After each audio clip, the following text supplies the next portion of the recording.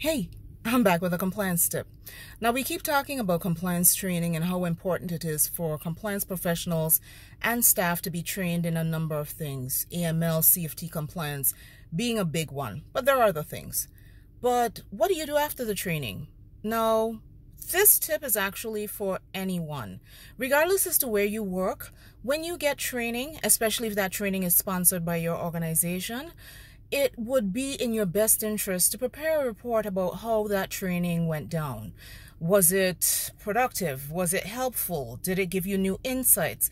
Do you have any recommendations for maybe approaches that you currently take in your job that might need to be revisited based on this new bit of information and training? By doing so, you add value to yourself and the firm, and it could open you up for other training opportunities because they're seeing that you're not just going off training to advance yourself and maybe, cut and run, ditch with all that you know.